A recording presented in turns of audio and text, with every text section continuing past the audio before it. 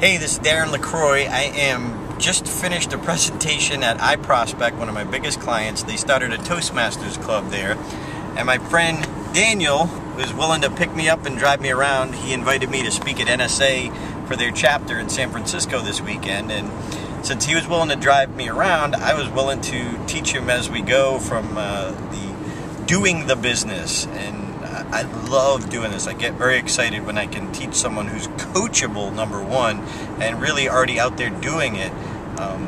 So I'm excited, but I thought it might be interesting if you heard his observations of that presentation. It's interesting, this morning's group, because they were not, the coffee hadn't kicked in up for them yet.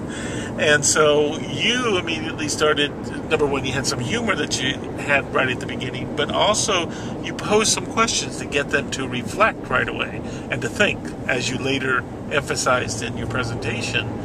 And you had a question that was enough to start somebody to talk, and then you kind of saw them sit up in their seat a little bit more. And that happened very quickly.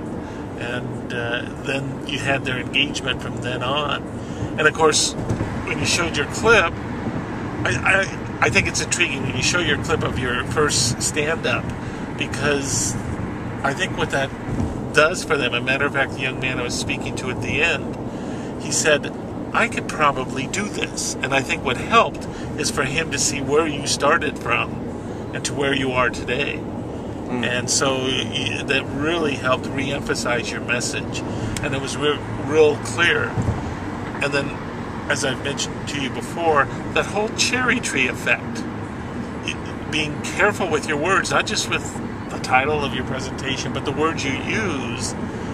Because one word could send folks off to thinking about something very different than what you wanted them to think about. And so it's really being conscious of what you're saying and when you're saying it, so that they're hanging with you. And I think that's what you modeled that very well, very well. So I was sitting there diligently taking notes. So I enjoyed the presentation, and it was clear, concise, and you got a lot out of good, solid content. And as you heard at the end from the young lady, it was great that it was motivational. And I thought, oh, okay.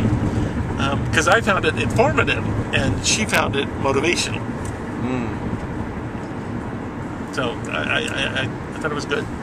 Any other insight that you learned on the business side, like the list building or anything else? Well, and that was, as you and I had talked earlier, and then to see the clipboard going around with the opportunity to sign up right there, and because you have a variety of ways that you can connect with folks from your website, to give them the option, which one do you want? And now you've got, I think everybody there ended up signing up because they were curious. And I think that's one thing you sparked, was some curiosity. And a number of people took, from the back of the room, they did take your sheet back there. They made, not a whole lot of purchases today, but they took the sheet, they said, I might want that. And so there's this ongoing interest. And now with your list, what I anticipate is you'll be able to follow up with them. And when they hear from you, it's going to be like, oh, I know him. I saw him. And I think that I see the connection on how you just kind of keep building, because you don't know where it'll end up.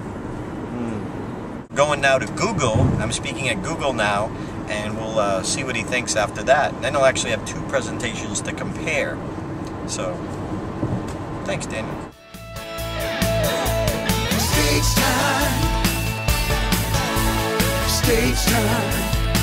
Hey, it takes time. Stage time.